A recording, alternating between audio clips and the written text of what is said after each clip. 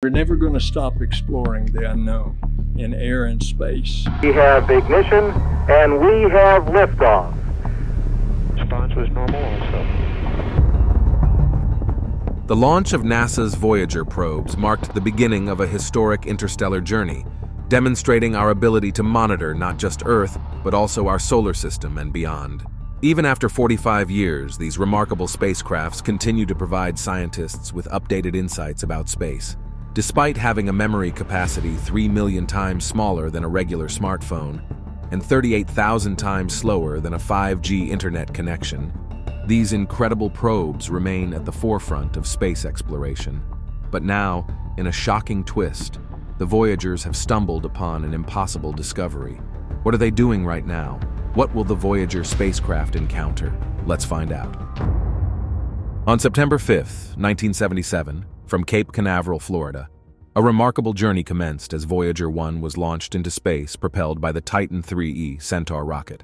Only 15 days later, on August 20th, 1977, Voyager 2 followed suit, embarking on a twin odyssey into the cosmos. Their primary mission was to explore the gas giants of our solar system, Jupiter and Saturn, and the moons that orbit them.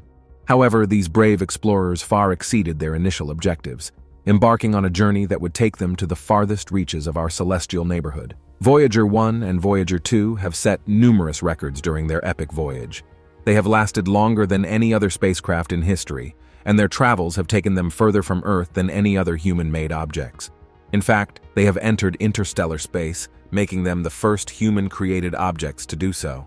Their journey into interstellar space, beyond the Sun's sphere of influence and into the uncharted territory of the galaxy, has provided scientists with invaluable data.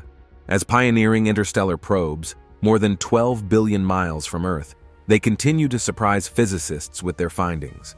The recent impossible discovery is one of those finds scientists could never predict. We will examine it in greater detail later. The achievements of the Voyager twin probes have been nothing less than spectacular.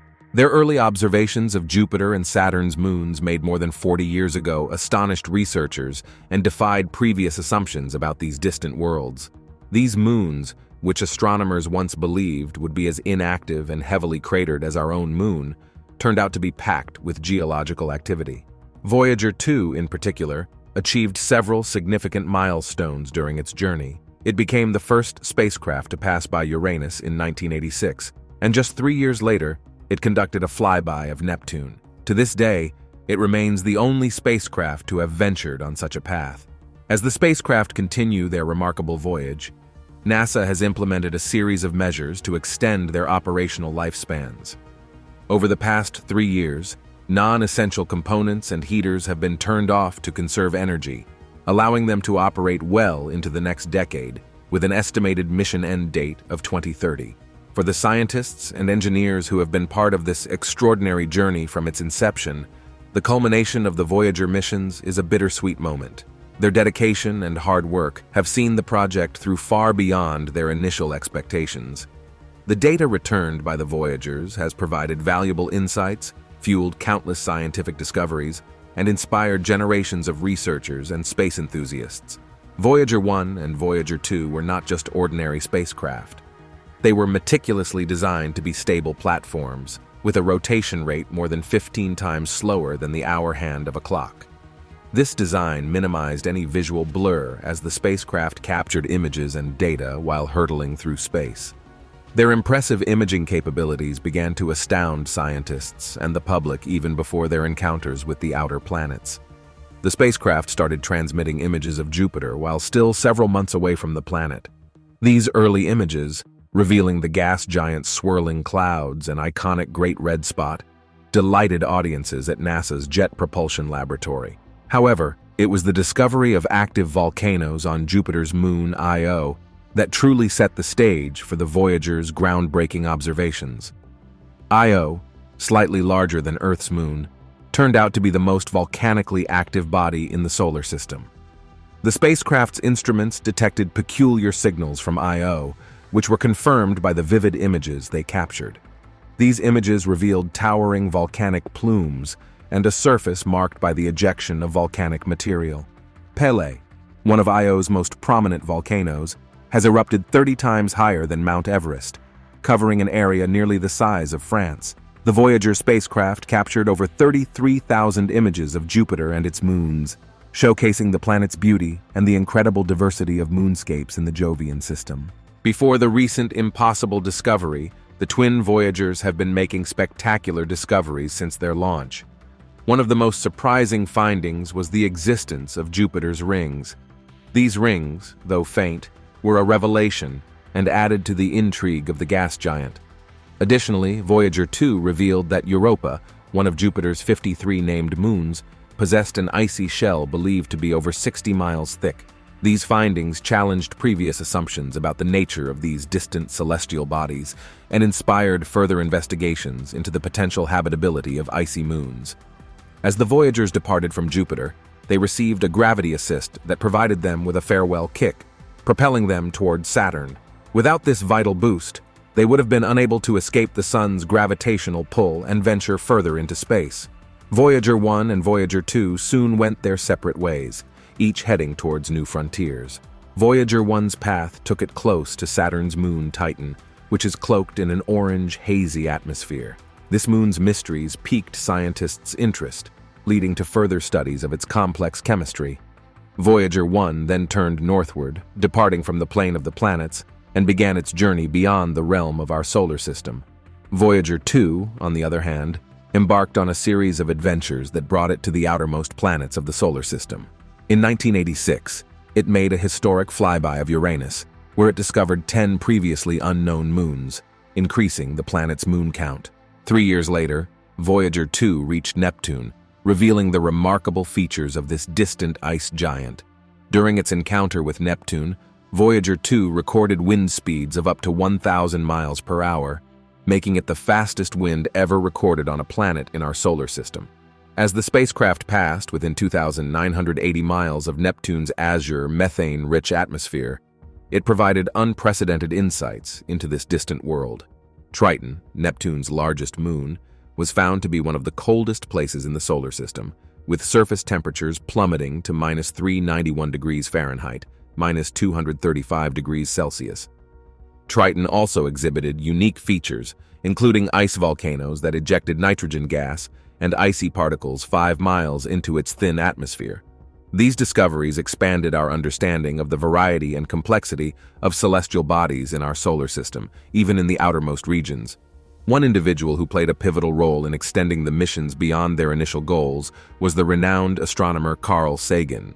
As a member of the Voyager mission's imaging team, he passionately advocated for capturing one last set of images before the cameras on both spacecraft were turned off. These images would offer a parting gift to humanity, a final glimpse of our home planet from the distant depths of space. Sagan's persistence paid off. On Valentine's Day in 1990, Voyager 1 turned its camera back toward the inner solar system and captured a series of 60 images. The most iconic among them, known as the pale blue dot, remains an unforgettable symbol of our place in the cosmos. Taken from a distance of 3.8 billion miles, it is the farthest image of our planet ever recorded. Earth appears as a tiny pale blue speck, barely distinguishable in the vastness of space. The Voyager mission is an astonishing tale of durability and longevity that reads like a space-age superhero comic. And even after 40 years, they're still out there, continuing to send us valuable data from the furthest reaches of our cosmic neighborhood. Now let's talk about their archaic 8-track tape system. Yes, you heard that right.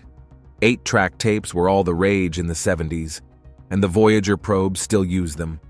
It's a testament to the genius of the mission's designers that these trusty tapes have stood the test of time. But why 8-track tapes, you ask? In those early days of space exploration, digital storage as we know it today was still in its infancy. So, they needed a reliable and durable data storage system, and those 8-track tapes fit the bill. They're like the indestructible workhorses of the cosmic age. What's even more incredible is that the data on these tapes isn't just your run-of-the-mill tunes. It's precious scientific data about the outer planets, moons, and interstellar space. That's right. These tapes hold the key to understanding some of the most profound mysteries of the universe. As for durability, think about this. The Voyager spacecraft are exposed to extreme temperatures, cosmic radiation, and the vacuum of space. And yet, these aging explorers keep on going. It's like sending your grandparents on a trek through Antarctica, and they not only survive but thrive. What are the strategies used that ensured the success of the Voyager missions? One important technique used in the Voyager missions was gravity assist maneuvers, and their role in these legendary interstellar missions was nothing short of brilliant. Imagine two brave spacecraft, Voyager 1 and Voyager 2, setting out on their audacious quest to explore the outer reaches of our solar system. To reach these distant destinations and gather invaluable data, they needed a boost, something more than their own propulsion systems could provide. This is where gravity assists come into play, and it's a bit like cosmic choreography. Instead of relying solely on their engines, these spacecraft performed a celestial dance with some of our solar system's heavyweight planets, using the immense gravitational pull of these giants to slingshot themselves on their way.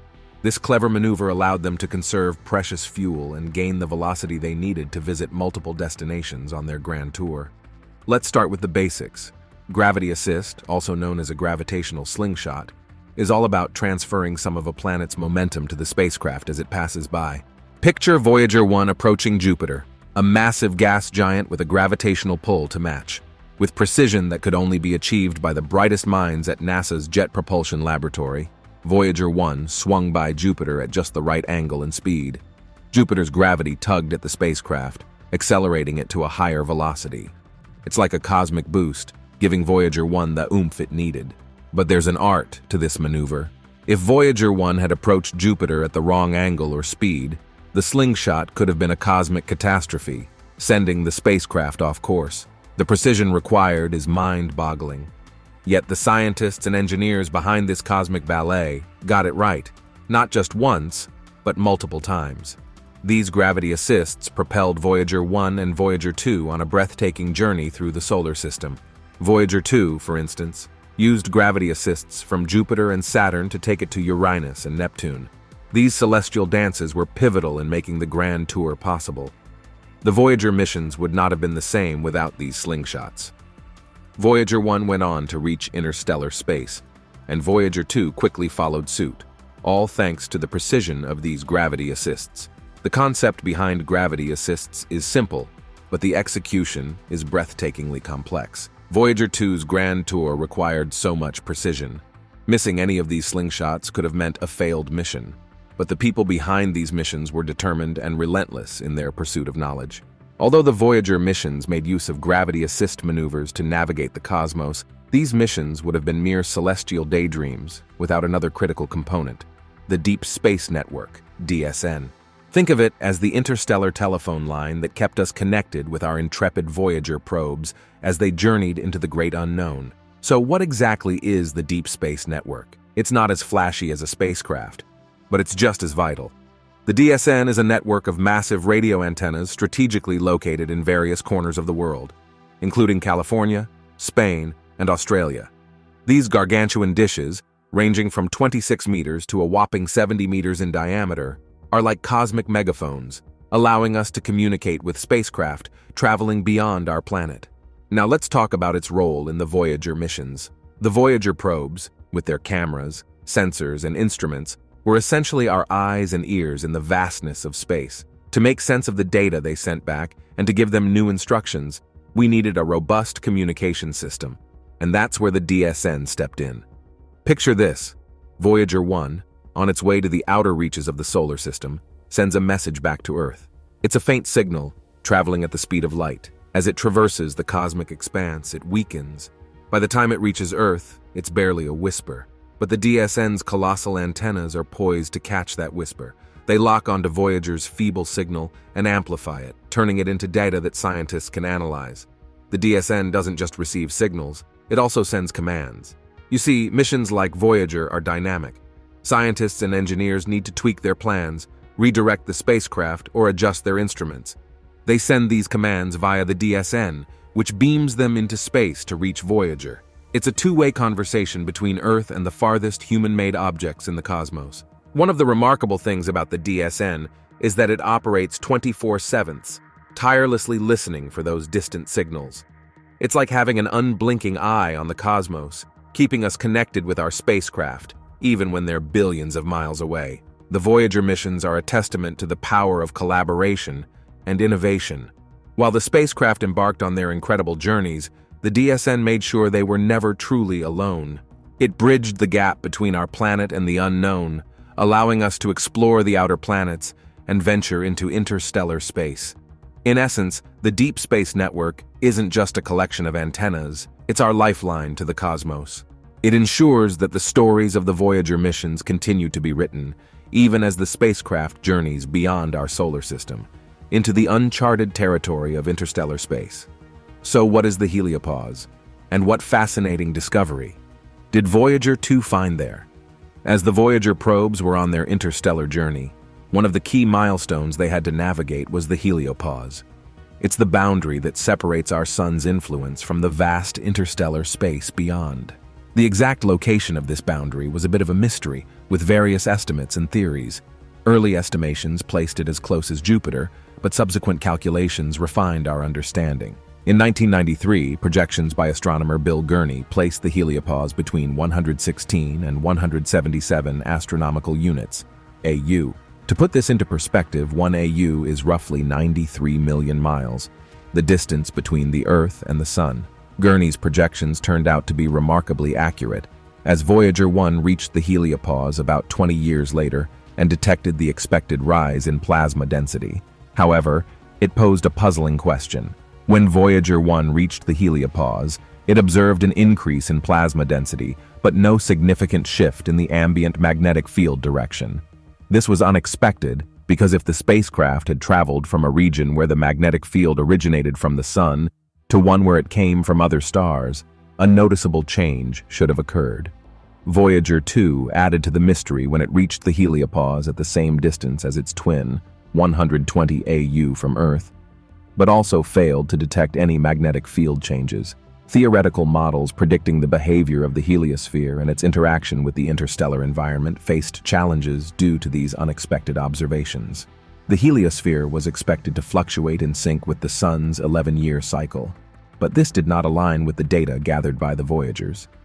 The solar wind, which ebbs and flows with the Sun's cycle, was at its strongest when Voyager 2 arrived at the heliopause. The predicted position of the heliopause should have been further out than 120 AU, adding another layer of complexity. Nevertheless, the Voyager's data have provided valuable insights for refining theoretical models. Scientists now believe that our Sun has transitioned from a hot, ionized zone to a partially ionized section of our galaxy. This transition was likely triggered by nearby supernovae, ancient stars that exploded at the end of their lives and heated the surrounding area while removing electrons from adjacent atoms. The boundary between these regions can be likened to a seaside, with turbulent waves and mixed magnetic fields. Although the degree of turbulence can vary, the Voyager's observations have revealed small-scale changes near the heliopause, but negligible variations on larger scales. The ageless explorers, Voyager 1 and Voyager 2, continue their solitary journeys through interstellar space, leaving behind the planets and moons they once called home. But what lies ahead for these indefatigable travelers? It's a cosmic guessing game, but here are some possibilities to ponder. These probes are now headed in different directions, with Voyager 1 racing toward the constellation Ophiuchus, while Voyager 2 is making its way toward the constellation Cetus. Although it may sound like they're headed for a cosmic death in 2030, as predicted by some scientists, it is still possible that they'll likely outlast our species, enduring for millions of years. One day, they might encounter other star systems, bringing with them a message from a long-lost Earth. Picture an alien civilization stumbling upon these ancient artifacts of human ingenuity, carrying the golden record, a time capsule of our existence. Who knows what mysteries they might uncover? Thanks for watching. Please like, comment, and share. Check out the video you see on your screen right now. It's unbelievable.